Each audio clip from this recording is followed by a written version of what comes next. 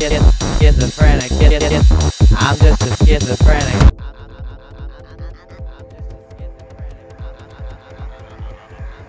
So Schizophrenic, Jester, I wrote it back in 2000.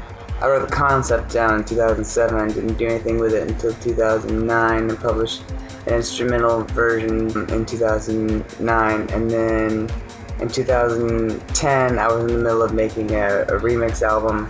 And in 2011, I published the single Schizophrenic Jester Revolver Remix. And I kind of felt as though maybe people were looking at me as silly. They weren't really taking me seriously. This is the fourth different cover that I've made for it.